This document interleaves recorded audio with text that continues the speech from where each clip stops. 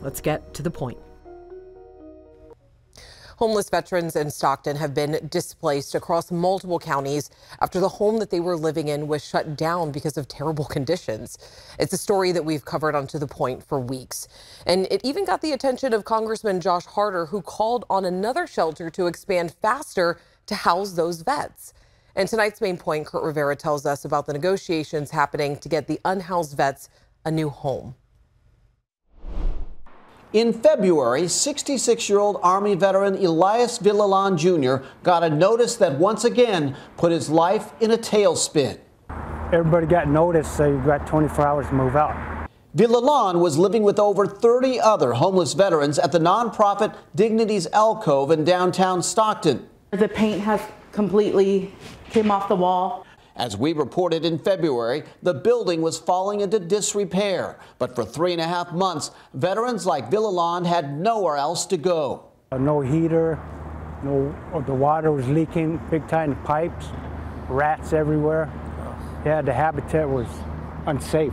The city ordered the landlord to make repairs, but according to the Stockton Police Department, which oversees code enforcement, when an inspector went to check on progress Thursday, the doors were locked and no one was there. About a half a mile from Dignity's Alcove, this building behind me is in the works to be the new location, right on the edge of downtown Stockton. Definitely a roller coaster. Director Diana Weiss says she did all she could to keep Dignity's Alcove open, but is moving on, negotiating a lease on a new East Hazelton Street location. 20-room facility. We'll be able to provide the same wraparound services, case management, rides to doctor's appointments, court appointments. For now, veterans from Dignity's Alcove are scattered in temporary housing, some in different counties. Others, like Elias Villalon, are bouncing from one hotel room to the next. But he has an application for permanent veterans housing in French Camp. That's my last source to turn that in. It'll be green light for me to move in.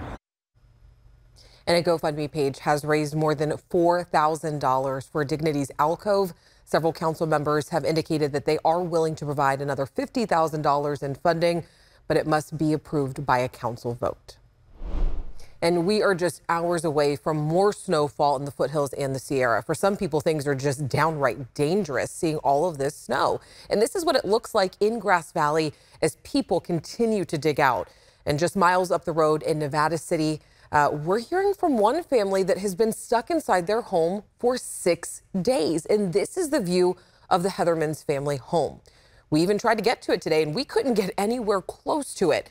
And get this, the mom, Jennifer, she is 4 months pregnant.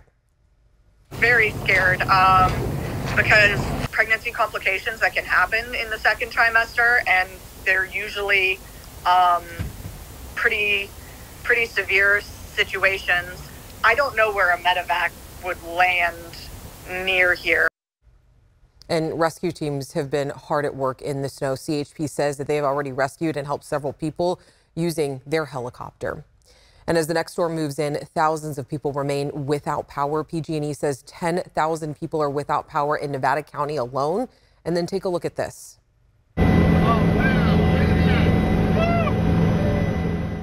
PG&E says they dropped 700 gallons of water on the side of a mountain to reduce avalanche risk so that their workers could have safe access to get the power back on. They say a lot of the outages in our area are due to tree damage. Crews are in from other towns just to help out some of these areas. And the second snow survey of the season, it happened today up in the Sierra. You could say we were above average. We sent our Brendan Minchef up to Highway 50 to Phillips Station to get the story. I'm up here in Phillips, California, where we just finished with the snow survey for the start of March. And I'll tell you what, we're actually getting some really good numbers, some good news out of here. 116.5-inch snow depth, 41.5 inches of snow water content. That's 177% of the average to date and 170% of the April 1st average. This snowpack rivals the 1982 to 1983, which is the largest snowpack on record, and statewide we're 190% of average. So we're doing very well. We still would like to see the Northern Sierra doing a little bit better. The numbers not quite as great up there as they are in the Central and Southern Sierra, and especially as it relates to Shasta and Oroville. We're not in a bad position as things stand. And I think we'll take that compared to where we have been over the last few years. In Phillips, California, Brendan Minchef for ABC 10. All right, let's get to meteorologist Carly Gomez. Carly, how much snow is there actually? Yeah, because they take those big long poles and they stick it in the ground, and that's how they're able to measure how much that snow depth is. Well, we're looking at 116.5 inches there at Phillips Station, and the snow water equivalent is 41.5 inches of water. Now, the average precipitation, as Brendan mentioned, is 177% here for this date, March 3rd. We use the April 1st date, though, as kind of the end of the snowy season. Typically, when we start to get the most runoff at that point, and we usually don't see a lot of snow past April 1st.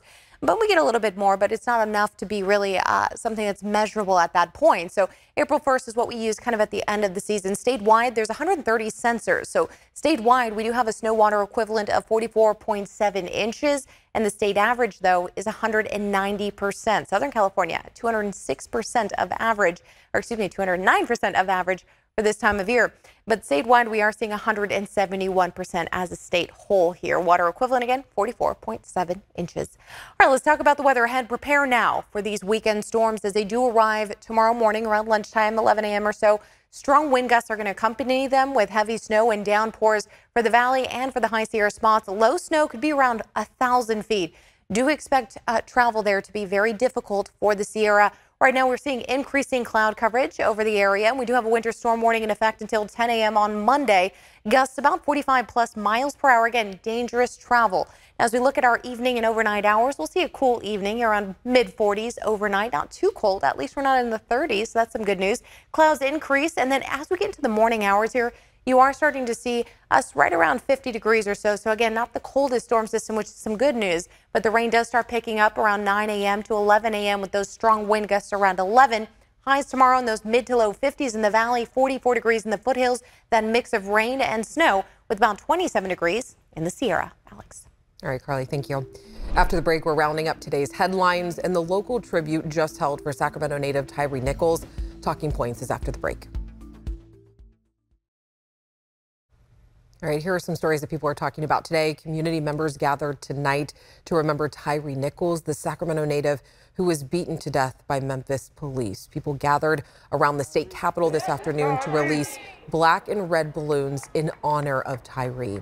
Plans are also in the works to name a local skate park after him, and the hope is to have that done by June. 53-year-old Marion Wilkinson, a homeless advocate who went missing back in January, was found in Feather River Wednesday night. A fisherman made the discovery, and her cause of death is now under investigation.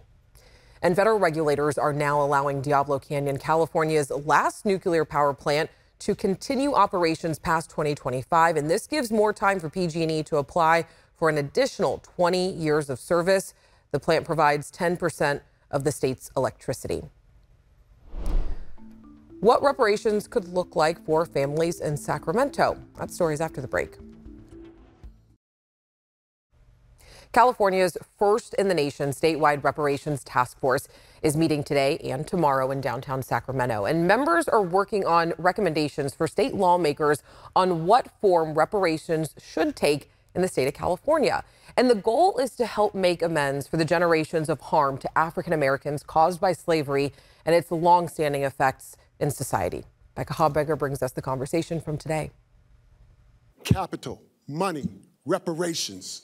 That will stimulate this economy for the 2.6 million blacks in California. Dozens of people lined up to speak at day one of the California Reparations Task Force's March meeting held this month in Sacramento. They offered various perspectives on how reparations should look for black Californians. You can never repay for the damage have been done to black people in America. So I want to be very clear. Land, land, land. Healthy land.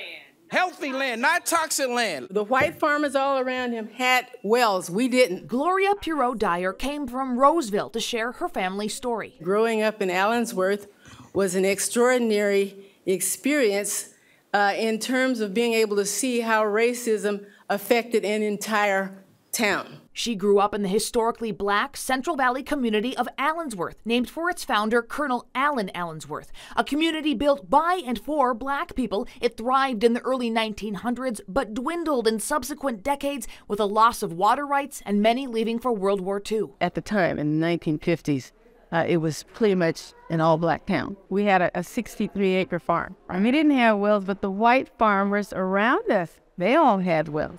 This one white farmer who was across the road, he had his well, he would water his fields, and, the water would run into the ditch. If he saw us bring our cows out to drink water out of the ditch, he would tell us to get them back away from water in the ditch. That is hatred. I didn't experience the brunt of racism like I would have maybe if I had lived in Mississippi or someplace else. But I saw enough of it to realize the damage that could be done. She says growing up, her parents told her about her enslaved ancestors. They were treated like animals, only worse. She says chattel slavery has done generations of damage. That's why she's advocating for reparations, not only in the form of land and money, but also mental health resources. There are many who still have not been able to reach anywhere near their potential because of the psychological harm. And so even if money, for example, is put in somebody's hands, but if the internal issues have not been resolved and healed, that person will go right on doing some pathological thing, possibly. Much of this goes back to the legacy of slavery and the psychological harm that was done to African Americans individually and as families. Some commenters called in, two people raising objections to the whole effort. I don't believe a single person deserves restitution in any form unless they are a Native American. Why is the state of California even doing this? This should be a federal thing, just like they did with the Japanese internment. But most people here and on the phone came with suggestions for reducing the harmful and lasting impacts of chattel slavery on African Americans. And Becca's with us right now. Becca, what is next? What do reparations look like, and then who will be eligible? Yeah, at their January meeting, task force members agreed to recommend that the state of California create something called the California African American Freedmen Affairs Agency to implement their recommendations and process claims. Now, those recommendations, those are due to the legislature in a final report this summer. Now, as for who would be eligible, the task force voted last year that Black Californians who descended from enslaved Africans or from a free Black person living in the U.S. prior to the end of the 1800s would be eligible for monetary reparations. And the meeting wasn't just today, it does continue to tomorrow, right? Yeah, absolutely. A public comment begins at 9 a.m. at the Cal EPA building on I Street in downtown Sacramento. Anybody is welcome to attend and to participate in that public comment. All right, Becca, thank you. Let's get things over to Carly, get a check of our weather here. Carly, how's the weekend looking? Yeah, the weekend is looking a little bit stormy. As we take a look here at our satellite radar, you can actually see the jet stream moving as a zonal flow straight into California right now. And that's what we're seeing when it comes to all the cloud coverage headed our way. But just north is that low pressure just waiting to dip down, bring in a lot of that moisture, but also some cold air. Luckily for us, not quite as cold in the valley as we've been feeling for the last week with those temperatures and those highs in those mid to upper 40s. Now we're actually seeing some more of those highs in the mid to low 50s. So a little bit of an improvement there. We'll still see a cold enough air to at least turn that rain to snowfall, even at lower elevations through Saturday into Sunday and early Monday morning. We do have a winter storm warning in effect till 10 a.m. on Monday. Impacts here really snow down to even 1,000 feet. Now, we could even see 500 feet in elevation early Monday morning, but that would be the lightest dusting and pretty much doesn't stick at that point. Gusts 45 miles per hour, so dangerous travel conditions Saturday and Sunday with the biggest impacts. Strong wind gusts 15 to 25 miles per hour. And we are going to expect to see a lot of those strong wind gusts for the High Sierra as well, up to, again, 45, maybe even 55 miles per hour for the High Sierra spots. Some gusts at the peaks there and ridges. Sunday at 1 a.m., so the overnight hour Saturday to Sunday morning is where we're going to also see the next pickup with more of those strong winds, but also that rain accompanying that in the valley with snow in the Sierra. By Monday, things do start to slow down. Let's take a look at the Futurecast radar. The clouds roll in through the weekend. By Saturday morning, we're looking at the first drops maybe around 9, 10 a.m. But by 11, really seeing that heavy downpour, that first band of rain and then snow showers. Finally, we get a small break. You'll actually maybe even see some sunshine Saturday afternoon, but that's not going to last long. We could see some thunderstorm chances and then another line there by 1 a.m. on Sunday with heavy snow pushing at low elevations as well. More thunderstorm chances on Sunday afternoon, and then Monday, the impact drops down a little bit more. Let's talk about the snowfall totals here. The GFS model is showing up to about anywhere from about 55 inches possibly for the high Sierra spots. And then the European model showing something very similar, maybe off by just a couple of inches here, but still right around the 50s. So we're expecting to see a lot of snow off 80, even off Highway 4, 47 inches at Bear Valley, 24 inches Arnold, 19 inches Twain Harte. So yeah, a lot of snow still headed our way over the next 4 days. And we'll see anywhere from about a ½ inch to an inch of rain in the valley. Let's talk about the 10-day forecast. Well, that's going to bring us rain pretty much for the next 4 days, but we will see maybe a peak of sunshine in and out. That's also going to provide us some thunderstorm chances. Wednesday, Thursday, a little bit of sunshine, and then the following weekend, unfortunately, looks like we're going to see a little bit more rain on the way.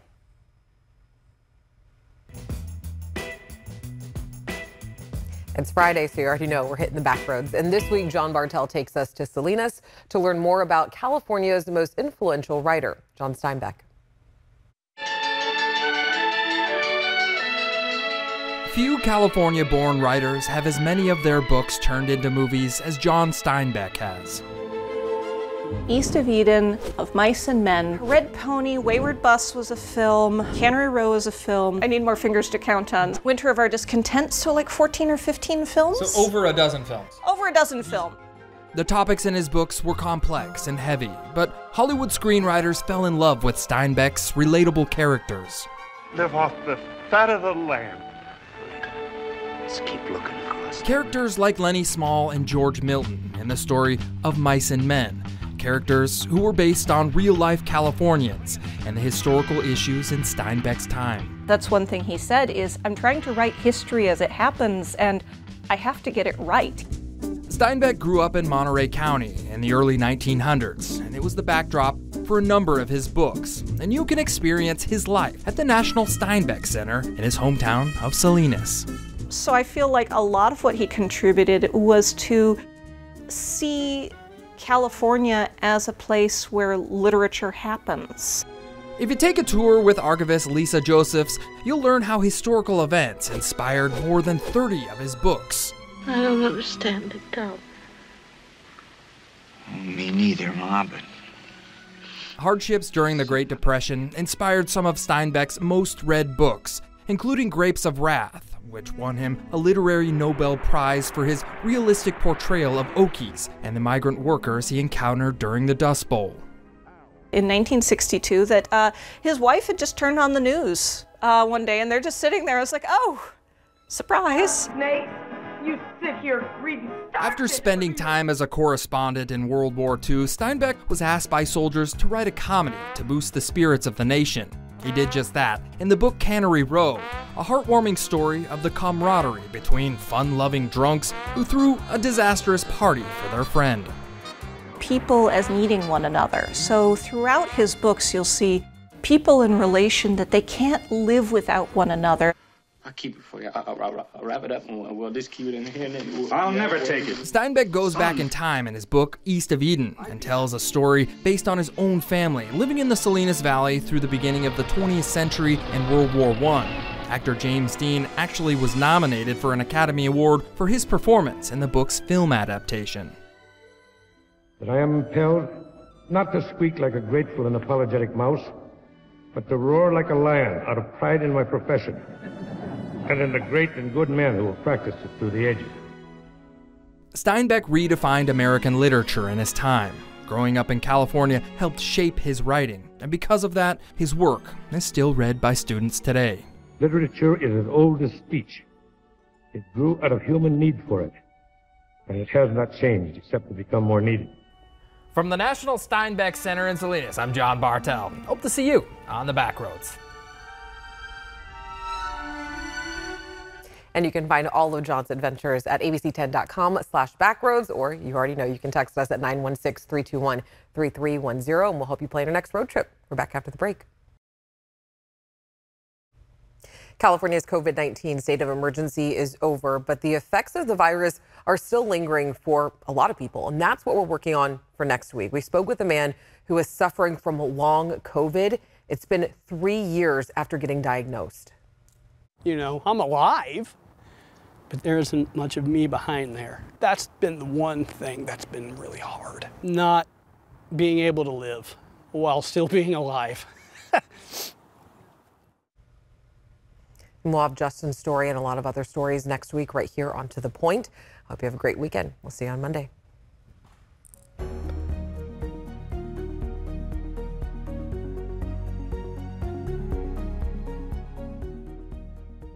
Hey, it's Alex. Just wanted to say thank you so much for watching. I really love hearing from everyone, and I hope that you'll stay in touch. Reach out to me on Facebook at AlexBellTV, or you can email me at tothepoint@abc10.com, or you can even send me a text message at 916-321-3310.